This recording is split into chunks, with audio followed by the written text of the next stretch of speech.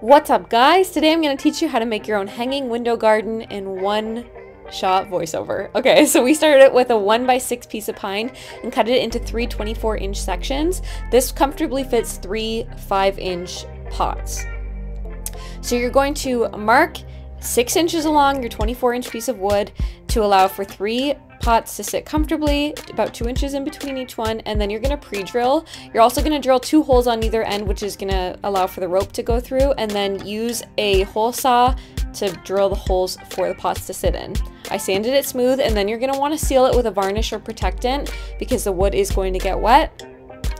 Now it gets tricky. You're going to thread your macrame rope or whatever rope you have, starting at the very top all the way down, tying knots in between each shelf.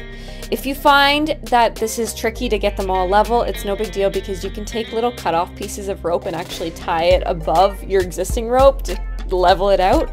But I left about 12 inches in between each shelf, which gives it height for, you know, like lettuce or spinach and things like that to grow. And this was probably the longest part. Just take your time with it. Start at the top, work your way down. I also attached a dowel, not shown in this video, across the top, which the rope rests on, and that's how we hung it up. Check for level as needed.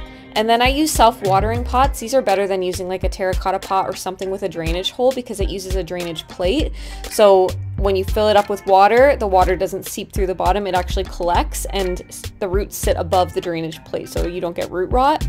You can add your seeds or be like me, go to the grocery store, buy something with roots already, and there you have it, a little indoor garden, a super simple solution, and then you have fresh herbs or produce all the time. If you recreate it, send me photos. I love you, goodbye.